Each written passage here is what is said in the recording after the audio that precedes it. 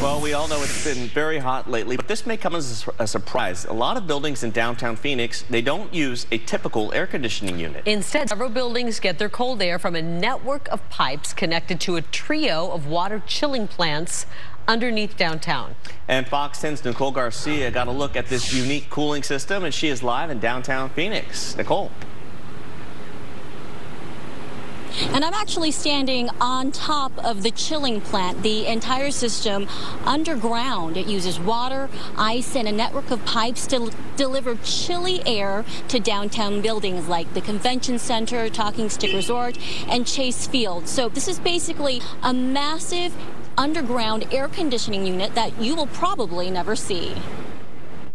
Through this nondescript, secured door is a staircase that leads you beneath downtown Phoenix to an underground cooling district.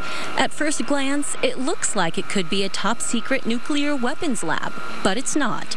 This is an NRG water chilling plant. It's basically a big air conditioning system that supplies cooling to probably about 40 buildings, a little bit more than 40 buildings in downtown Phoenix. The plant uses chillers, which are kind of like big refrigerators, to create cold water. We're at the lowest level of the cooling system, and all this equipment, all these pipes you see behind me, they are actually 8 chillers. We pump out cold water into the system, which in turn pumps out cold air. At night, the system goes into ice-king mode.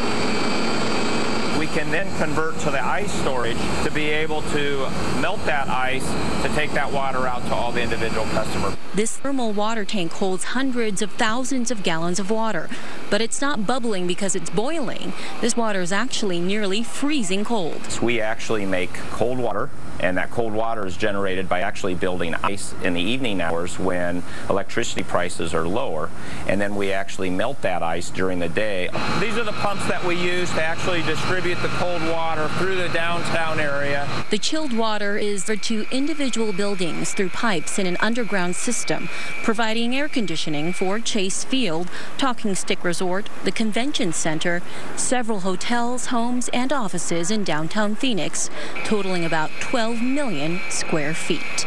Nicole Garcia, Fox 10 News.